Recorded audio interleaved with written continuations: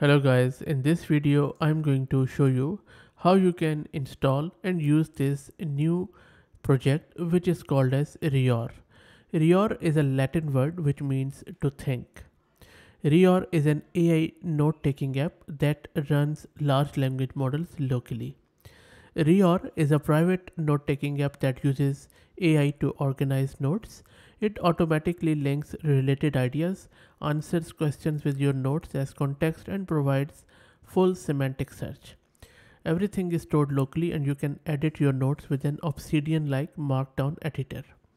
Reor was built right from the very start to run models locally, and the creators of this project believe that running models locally and privately is essential.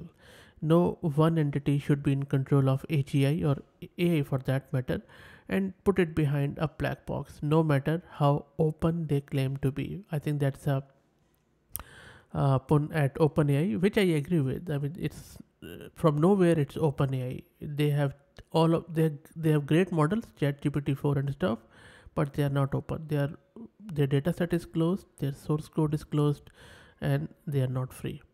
Anyway, so having said that, let's see how can we install this locally and then how can we use this Reor application. I'll drop the link to their website in video's description too. So let's get started. First thing we need to do is to go to this website reorproject.org and then click on downloads. Once you click on downloads, then it will open a screen like this. Select your operating system. I'm using Windows and I have 1 GPU with 16 GB of VRAM, but I believe you can also try it out on a good CPU with plenty of RAM. And when I say plenty of RAM, try to have at least 32 gig of RAM for these large language models. We'll be downloading a quantized one in 7 billion parameter 4-bit one. So let's see. Anyway, so click on downloads. I already have downloaded it. So let me go and open the file. And all you need to do is to right click here and then save as link. Okay, so I'm just going to download it for myself. Just select all the usual suspects. Installer is quite simple, it seems. Also, if you look this, it seems that the creator of these models are in London, as made as they say that this is made in London. Anyway, so that is done. Let's click on finish and it is going to launch Reor. There you go. So Reor has been launched. It says that welcome to the Reor project. Yep, self-organizing. So which directory should I select? I'll just go with any directory. So I have just gone with the default documents directory. Now embedding model, you can select any embedding model. So I'll just go with this PGE base one, medium recommended, because and this is a good model. Embedding model is so embeddings are the numerical representation of your text. So whatever you type in English or in any other language, it converts it into numerical representations or vectors, which is called as embedding, through which a similarity or semantic search is done. Okay, so that is done. Then you can now you can attach any local LLM if you already have it. You can attach any remote LLM, or you can use connect to OpenAI. So if I click on attach remote LLM, you can, for example, if you're hosting it through LM Studio or any other, you can simply give your URL here and it is going to use it. Or you can connect to OpenAI and you just need to provide your OpenAI key, which is quite good. I like it. And then attach local LLM. Now attached local LLM, we would need to download it. So you can select your GGUF file, click here. So it's not there, so you would, and it is in the document directory. So first we need to go to huggingface.co. So let me go there. So this is my Hugging Face website, so huggingface.co. Now you can just scroll up a little and then you can search for Hugging Face models. So you can just type any of the maybe 7 billion one would be good. Maybe I'll just go with Mistral 7 billion one in the quantized way. 7 billion. I'm just looking for any.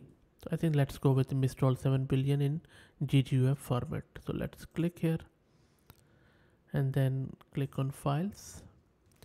Now from here you can just download any quantized version. Maybe I'll just go with this one. This seems, if you look at the status bar, it shows you it is just a Q2. So maybe I will go with Q2 or Q3. Let's go with Q3 and then save link as you can see it is downloading DGF file in my, let's go to the document folder and click save.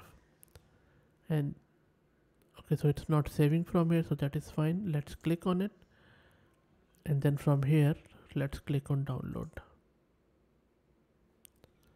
Okay, so it has already automatically started the download. Let's wait for it to finish. So I have downloaded this GGUF file and I have put it in my documents folder.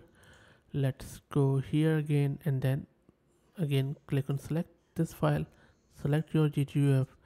It has been selected as you can see here. Oh, cool. Context length, let's leave it here, that is fine. You can increase it, or let's go with this one which is already selected. Cool. Okay, click here, and because I just have one LLM, so I will just go with the default. Otherwise you can have multiple one, which is quite good. Let's click on next. It is initializing our vector database, which is, as I said, it stores our vectors or embeddings, which are the numerical representation of our text. Now that is all done. You can see that we have already installed it, which is quite cool. I already have created a dummy text file with some of the science lecture notes. So let me select it and see if it is able to decipher it. Maybe for it to recognize, I've just placed it in a new directory. So let's click on this plus sign on the left hand side. Maybe I'll just call it science lecture create. Okay, now it is not able to detect it from here, maybe. Okay, but this is the one which it has already detected, which is good. Let me click on create notes here, and then I'll just say science notes and then create. That is good. Now you can write your notes here in the middle section. So let me paste one of the dummy one which I just mentioned. I have pasted it, and then let's wait for it. And now on the right hand side we can talk with our LLM. What are these notes about? Press enter. You might experience some lag, but that is acceptable. That is fine. That is expected.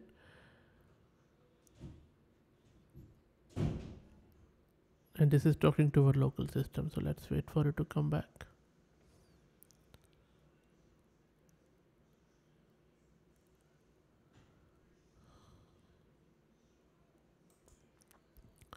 There you go. So it has read these notes and it is rightly identified that these notes are about quantum computing. That is cool. Amazing stuff. Yeah, this one is good. I like it. And now let's also try it out with our OpenAI. In order to do that, just click on OpenAI setup as I showed you earlier, and then give your OpenAI API key. So you would need a paid account at openai.platform.com in order to use this. I already have put it in, and then you can also select your embedding model. I'll just go with this already selected one, and then I'll just put our retrieval augmented generation, which is the context it takes from our vector database. So that is good. And now again, you can you can create your notes here. You can just give it any size notes or whatever. So I'm going to give my notes again here.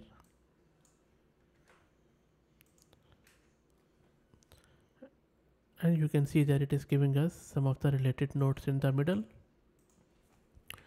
Give me some research papers on the basis of these science notes about, or maybe let it search by itself.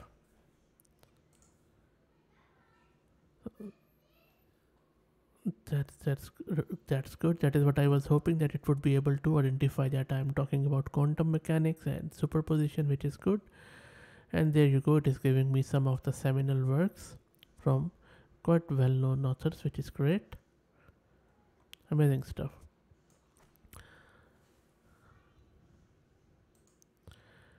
So this is it, guys. I hope that you enjoyed Reor. If you have any questions or thoughts, or if you know of any other application, let me know and I'll be happy to review it. And if you like the content, please consider subscribing to the channel. If you are already subscribed, please share it among your network, as it helps a lot. Thanks for watching.